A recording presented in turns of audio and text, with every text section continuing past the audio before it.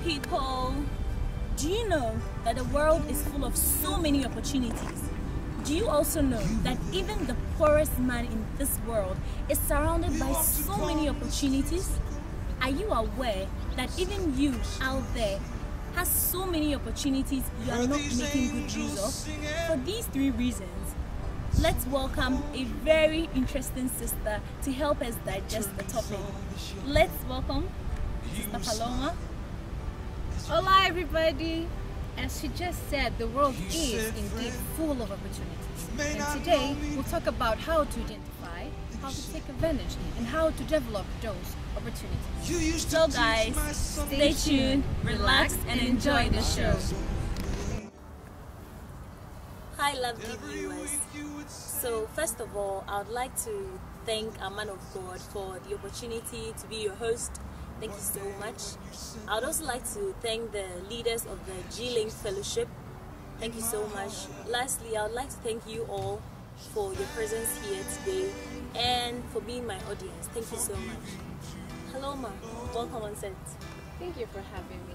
Okay, in our promo video we talked about discussing a topic which is Opportunities. okay, so when we say opportunities, what are opportunities? Okay, first of all, I'd also like to appreciate this opportunity you've been given to me, to thank men of God for made it happen, and to thank the Beihua Fellowship leadership for also giving this initiative to be here today, and all of you guys out there listening to us today. And going back to your question, opportunities. We can go to the formal definition, going to Oxford for example, that says that opportunities are a set of circumstances that make it possible for you to do something. But let's break it a little into bits for us here. Okay. Opportunities are chances, options that come to your way at a certain time that make it possible for you to achieve something in life.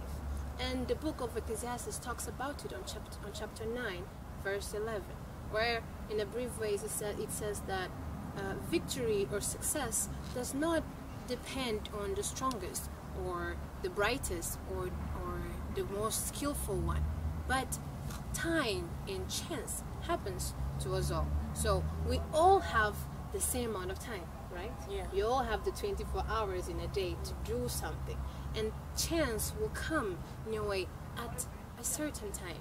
There's no such thing as based completely on school, on education, on the abilities that you have that will guarantee success in life. But the way that you seize the moments that come to you, the opportunities that come in your way, that will determine how successful will you be. Wow, that was very detailed. Thank you so much.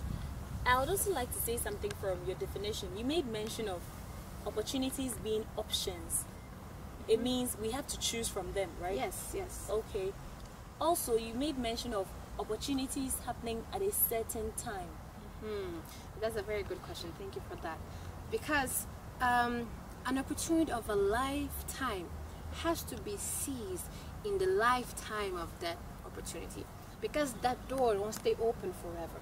Will come to a point that will close and you'll miss that opportunity that was given to you. Wow, that was good. I'd also like to know this. Is there anything as a good or bad opportunity? I believe that for us Christians, there's no such thing as a bad opportunity, because God is there. You have the Holy Spirit that gives you this discernment. You can say what's wrong, what's right, what's best, what is not so good for you. So for us Christians, there's no such thing as a bad opportunity. Okay. Coming from your answer, if there's no such thing as a bad opportunity, then how can we identify opportunities when we are met with one? Okay, yes. Thank you for that question. Because sometimes they'll come to you in so many ways that you have to open your eyes and see them. They might come in a disguise. For example, let's see 4 types of 4 ways to identify an opportunity. The first one would be chaos, when things are completely out of order, when things are not following the natural order that they're supposed to be. And we can take an example, Peter, when the whole storm was going on and the wind blowing, thunderstorms and everything, and Jesus appears walking on water. And there, at that moment, he had his opportunity to do the impossible, to do something that no one else has ever done, walk on water. And then bringing to us our daily lives, let's imagine an accident, and suddenly everybody is running up and down, panicking, what to do, and someone is there needing your help. At that moment, you have an opportunity to help someone, to do something for someone. Another phase would be challenge. When it comes to you as a challenge, when you're pressed to bring results, when you have this pressure on you to do something. You can also go again to the Bible, to Esther's story, when the old decree came out and her people were sentenced to die at a certain day, and there she had to do something. She stood and she did. We can also take Nelson Mandela as an example. Okay. Let's see the whole thing that he went through to free his people. He went through very bad things, but if he hadn't done anything, that opportunity would have gone and he would have missed it. Another phase would be calling, when life itself prepares these certain things to bring in this role that only you could play it. Let's say as abilities or things that you do, things that you're good at. For example, singing or talking. Just put these things out. Use them. They'll be as stepping stones, taking you further and further in life. And the fourth one, people. People are an opportunity for you. As we had seen before in one of our studies, challenge of opportunity. A challenge of opportunity, how can you see it? Someone's need is an opportunity for you to do something in that person's life. So let's just summarize with these four: chaos, challenge, calling, and people. Wow. I guess we all had those 4 ways of identifying opportunities. I would also like to know this. Now we've identified the opportunity, how can we now take advantage of it? Oh yes, how to take advantage of an opportunity. I think the first step would be willing to change. Be willing to step out of your comfort zone. Be willing to do more than you're just seeing at the moment. Going further, beyond that thing that just appeared to you. Be willing, open to the unknown that just came to you. A second step would be see beyond. Walk through the journey. There's a whole thing coming because of this opportunity. See yourself in that journey. See where can you go, what can you achieve, the results that can come because of that opportunity. We saw the other night at All Night, there was this example of marriage. Before you get into marriage, see the whole journey. You and the person, how would it be? How things would work? And then you have an idea. You see the results ahead of time. And then another one would be allowing the Holy Spirit to open your eyes so you can see beyond that one opportunity that's come to you. For example, China. Coming to China was a great opportunity for a lot of us, right? Yeah. With the main reason was to study, to get our degree. But then, in the meantime, we had these other opportunities there. We met so many people. A lot of people, they found their spouses. A lot of people made connections. They now can do so much more because of being here in China. And the fourth one, I can say that's allowing God to use that opportunity to bring glory to His name. That can be as a testimony to others to see how God has worked in your life. The good things, yes, the hand of God in your life. Wow, thank you so much. That answer was super detailed. Good.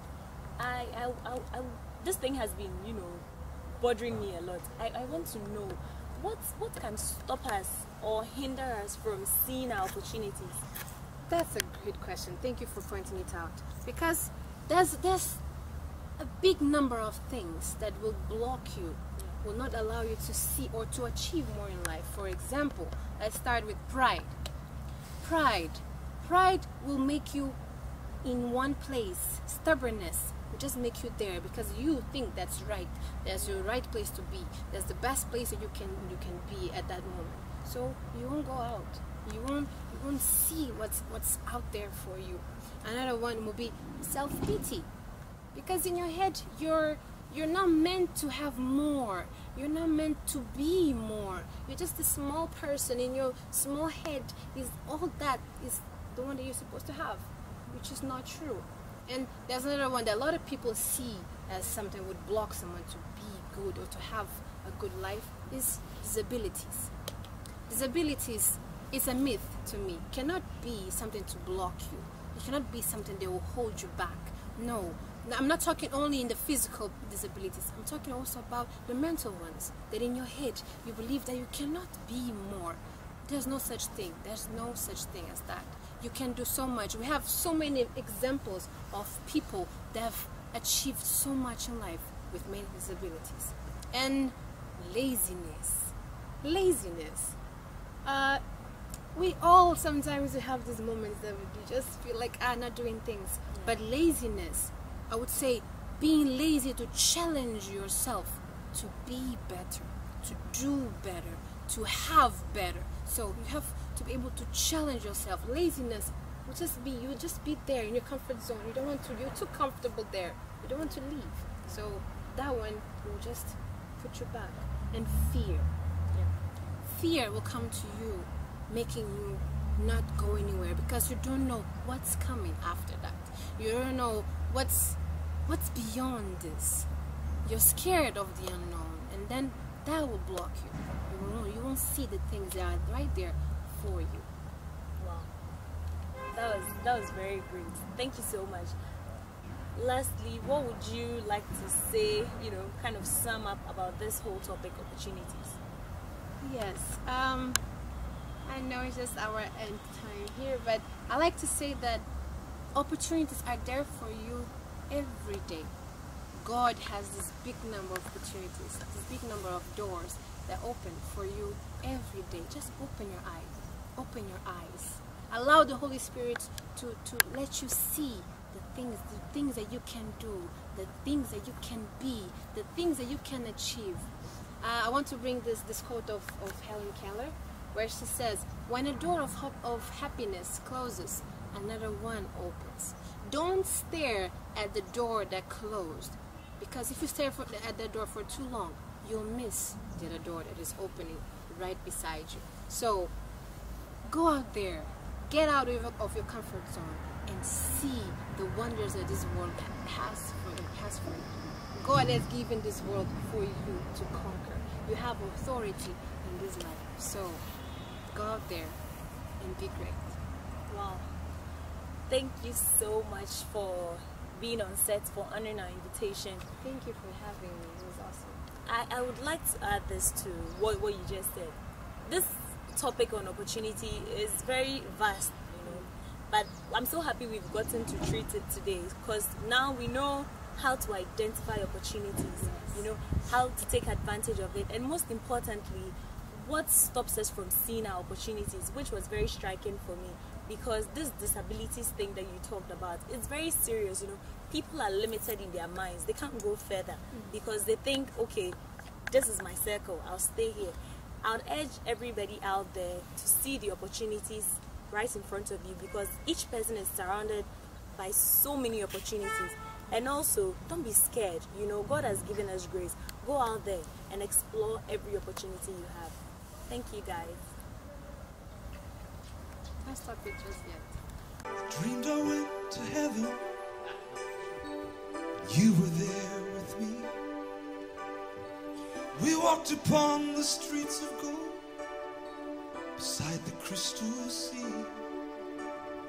We heard these angels singing, and someone called your name. You turned and saw this young man, and he was smiling as you came.